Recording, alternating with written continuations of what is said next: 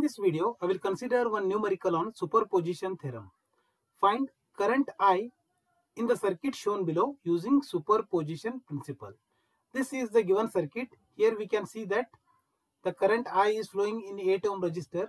We are supposed to calculate this I using superposition principle or superposition theorem. So before applying theorem, I will try to reduce this circuit. As we can see here, we have two voltage sources and one current source which is in parallel with resistor. I will try to convert this current source into voltage source so that the simplification will become still easy.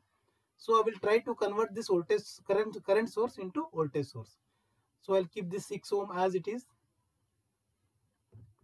So here we have 8 volt voltage source. Let this be 8 volt. This is 6 ohm.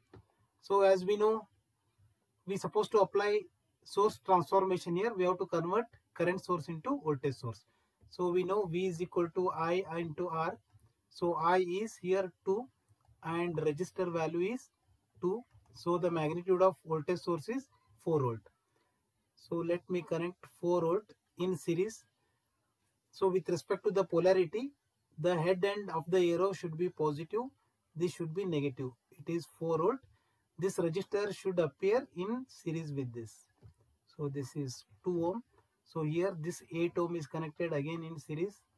This is 8 ohm and here we have 6 volt voltage source. This is 6 volt.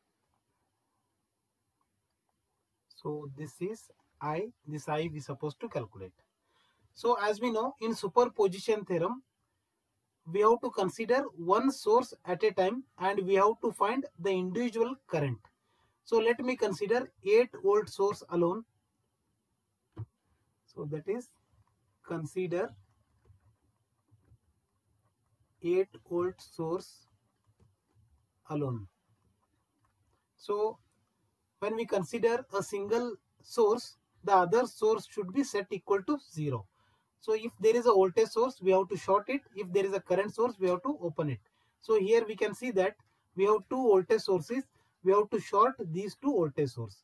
Let me redraw the circuit. So here I am considering only 8 volt source. This is 8 volt. We have 6 ohm in series with this. This is 6 ohm. So here we can see 4 volt source. We have to short this and we have to short this. So now, so if we short this, the 6 ohm, 2 ohm and 8 ohm will appear in series. So this is 2 ohm and then we have, this is 8 ohm and here there was voltage source. It is also shorted. So now I will assume that current through this 8 ohm resistor is, say, I1. So now let me simplify this. Apply KVL to this. That is 8 is equal to, all resistors are in series. So this is 6 plus 2 plus 8. That is 16 I1.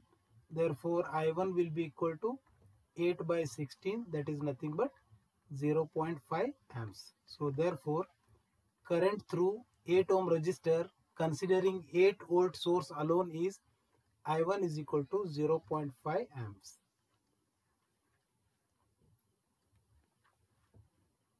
So now in superposition theorem, similarly, now let me consider this 4 volt source alone.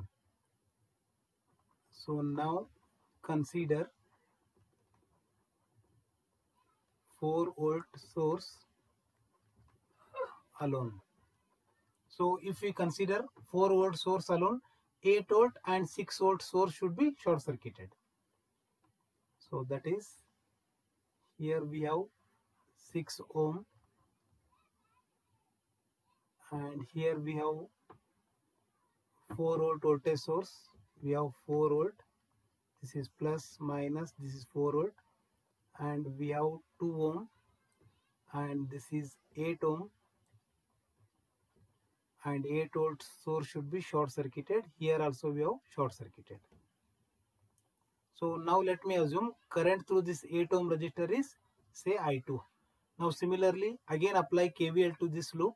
I can start with this voltage source, that is 4 is equal to, all three resistors are in series. that is 8 plus 2 plus 6, that is 16 I2. Therefore, I2 will be equal to 4 by 16, which is nothing but 0.25 amps. So therefore, current through 8 ohm resistor considering 4 volt source alone is I2 is equal to 0.25 amps. So now consider 6 volt source alone. In that case, 4 volt source and 8 volt source should be short circuited. Let me draw the equivalent circuit. Consider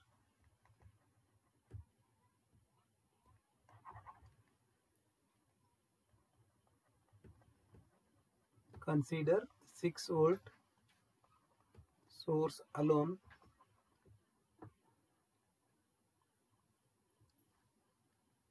So we have 6 ohm resistor. Here we have 2 ohm. And here we have 8 ohm. There is a 6 volt voltage source alone. And here there was a voltage source which will be short circuited. So now let me assume current through this is I3. So now here we can see that according to this polarity, this is plus, this is minus. So let me consider the current through this loop is say X. So if I apply KVL to this loop, I can write 6 is equal to, we have 8x plus 2x plus 6x. That is nothing but all resistors are in series. So that is 8 plus 2 plus 6. That is 16x. Therefore, x will be equal to 6 by 16, which is nothing but 0.375. But here we can see that I3 is opposite to x. So therefore, I can write I3 is equal to minus x, because I3 and x are opposite to each other. Therefore, I3 will be equal to minus 0.375. Therefore, I3 is equal to minus 0.375 amps. So now let me calculate the total current flows through 8 ohm resistor. That is I is equal to I1 plus I2 plus I3. Therefore, I is equal to, we have I1 is 0.5, that is 0.5 plus I2 is 0.25, and I3 is minus 0.375. So simplifying this, we'll get I is equal to 0.375 amps, or we can write 375 milliamp. So this is the total current flows through 8 ohm resistor, and it is calculated using superposition theorem. Thank you for watching.